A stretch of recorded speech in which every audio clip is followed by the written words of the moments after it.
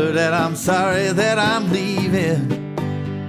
I hate to slip away the way I am, to wash away the dirt from all my sinning. Yeah, when I come back I'll be a better man. After serving 40 years in prison, Bernard Smith is being released today.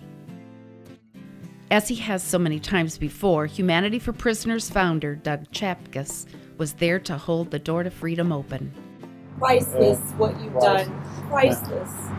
Much appreciation. Thank you. Thank you. Thank you so much. Thank you, Doug. You're very welcome. Humanity for Prisoners started as a result of helping Maurice Carter, a man who was serving a life sentence for a crime he did not commit. Eventually, after serving 29 years, we were able to get him released, not because he was exonerated, but due to a terminal illness. And it was his idea to start Humanity for Prisoners, to help other prisoners with similar problems. When I was hired in 1974, we had 5 prisons. By the time I left, that system had worked so well that we had probably over 32 prisons. We know that 80% of the crimes that are committed in Michigan are where the person's high on drugs or alcohol when they occur. And once they get to prison, they certainly are sober and repentant, but they still need help in getting control. What we did basically in our country is we closed our institutionalized mental health systems of asylums because of horrible things that were happening, but we didn't create anything else to help. And so what we've done is we've basically shifted a significant portion of the mental health population from institutionalized in asylums, institutionalized in prisons, which is not really a better move. Now people with mental health issues are being placed alongside actual hardened criminals that do need to be in prison, and that's not healthy for either of those people. The work of Humanity for Prisoners, without a doubt, is a ministry coming straight from Jesus' mouth. He says, when I was in prison, you came and visited me. The work that we do is servant work. The focus of Humanity for Prisoners started by assisting those who were wrongly convicted, but soon shifted to helping prisoners who were serving sentences for crimes they had committed. Most prisoners are eventually released. While incarcerated, they need help. They need help with medical care, contacting their families, facing the parole board, countless similar problems.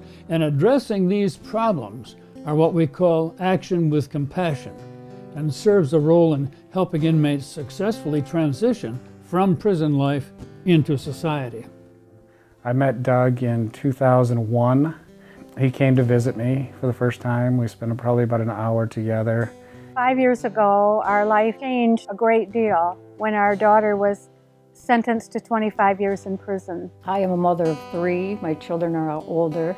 The devastation that I put on my family and children was more than I can even think about. As the wife of an inmate, I'm living a single life. There's no one at home. It's challenging, to say the least. There's always going to be a segment of the population who says, they got what they deserved, they don't deserve squat from me. They did an evil thing, they did a nasty thing, and therefore they don't deserve compassion. They don't deserve any sort of humanity. That attitude is going to always poison the attempts of groups like Humanity for Prisoners from really being able to move forward and saying, you know, we really have this mission. I don't think people understand the expense that goes along with having a family member in prison. To visit our daughter is about a 4-hour trip. That's one way. When I was first incarcerated, I had a counselor that I talked to as I went in, and I would never forget her saying to me, "So what are you going to do when your husband divorces you?" And I was appalled and just shocked, like, how in the world could you say that to me? I've been happily married for 15 years with 3 children, and lo and behold, a couple years before I got out, my husband divorced me. Another difficult thing for us is that we probably won't be alive by the time she gets out of prison. There are many people in prison who are going to die in prison. My work in end-of-life care has really caused me an opportunity to take a look at that population. How are they being cared for? Are they receiving the medication, the care, the support, the resources necessary to bring about a meaningful end-of-life circumstance. It's really important that all of us care about how prisoners are treated. I think you can make a moral or philosophical argument that these are human beings and they deserve to be treated like human beings. But you can also make the argument that, what if it's you someday? What if you get involved in something that finds you behind bars, whether rightly or wrongly? And a lot of people don't realize that you never know when something like this could happen to your family. It's not something we ever thought would ever happen to us. Our prison system is set up to institutionalize people, to make them faceless, to make them nameless. These walls are funny. First you hate them, then you get used to them. Enough time passes, you get so you depend on them. That's institutionalization. It's been my experience as a clinical social worker that when prisoners or detainees are not institutionalized, they tend to be able to acclimate better and more successfully into the community.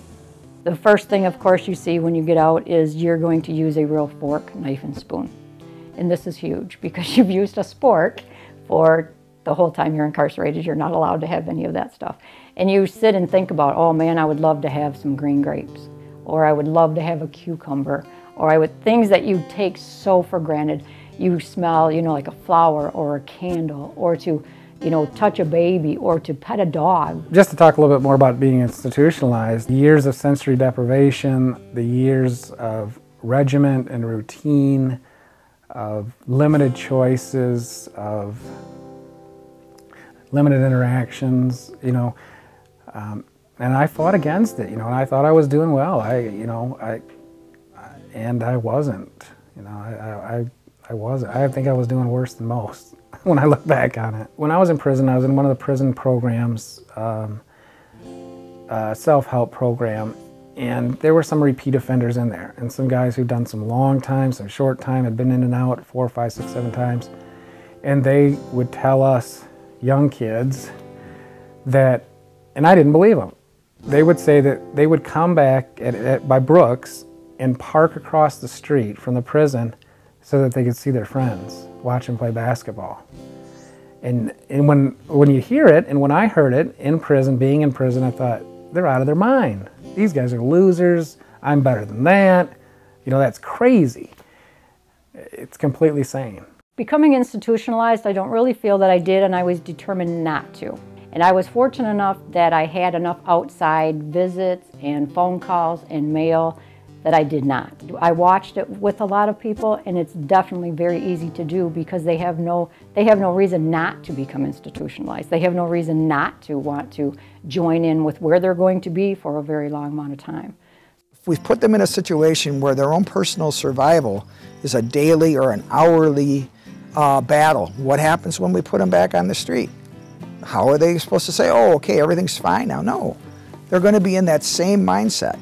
There's no doubt why so many prisoners end up back there and why they have such a hard time adjusting. If we restore to people the dignity of their humanity, that perhaps when they do exit the prison system, they will make different choices. I was one of the very lucky ones that had mail. I had mail calls. I would get a lot of mail and stuff from church and friends and family, but most of the people do not. There's only 12% of the prisoners that get visits.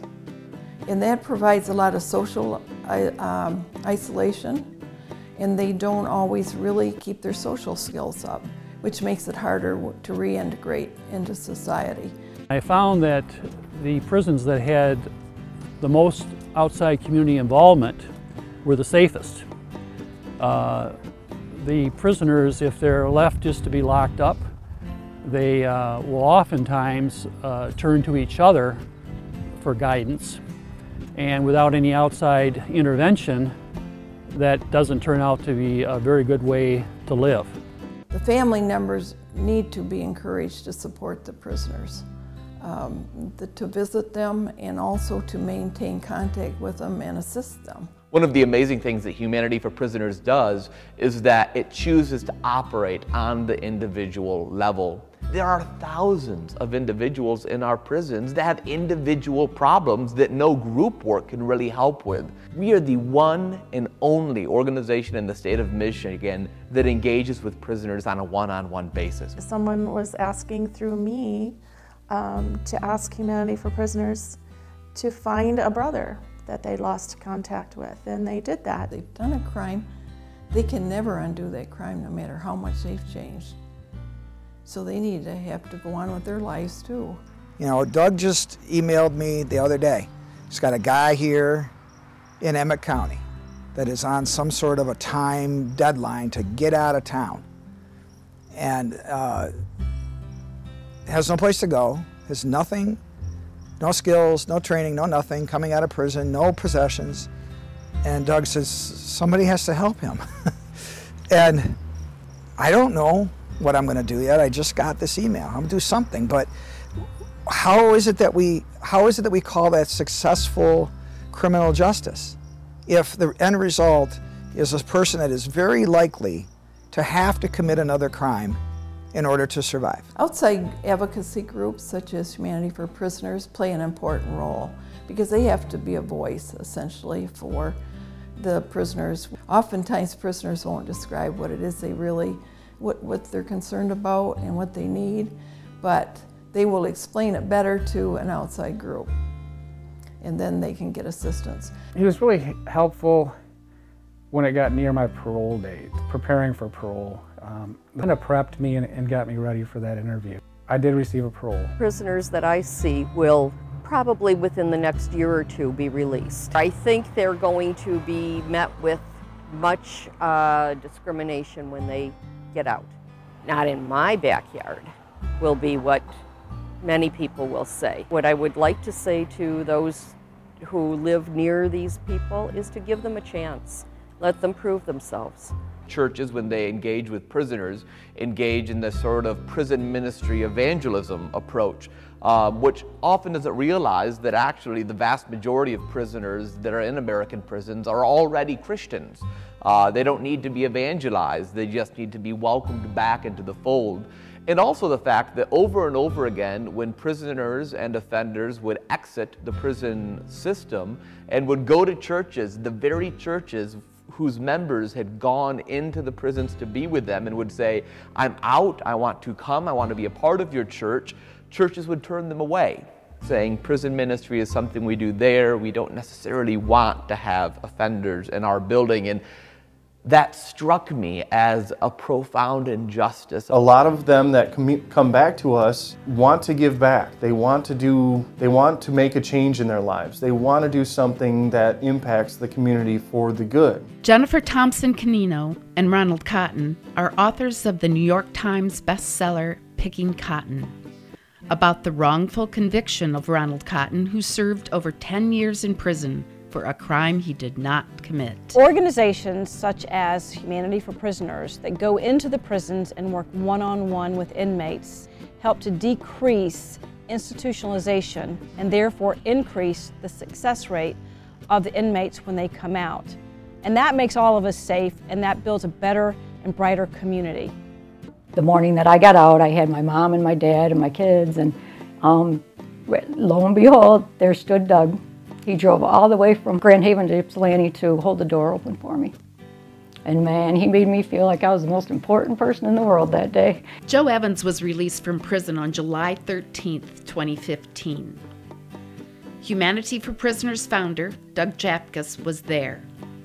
This was Joe's first interview moments after his release. There's so many people in prison that has no one. They had nobody to turn to. They're just in prison lost. And they reach out to you, Doug. I'm not the person that I once was, that I'm a man who paid a dear price for the crimes that I committed, and that's not who I am anymore. It was exciting for me to be able to hold that door open for you, man. How did that feel when you walked out?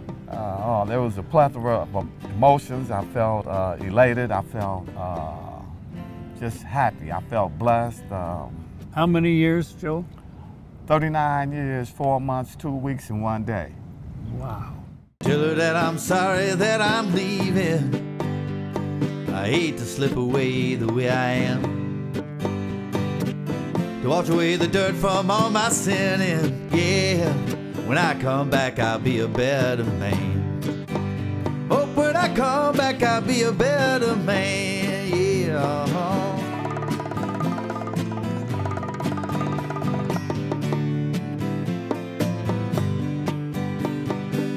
Tell her there was no plan that I've been scheming. I only let it roll the way I feel. Let her know that she has not been dreaming. No, everything I'm telling her is real. Yes, when I come back, I'll be a better man. Oh, when I come back, I'll be a better man.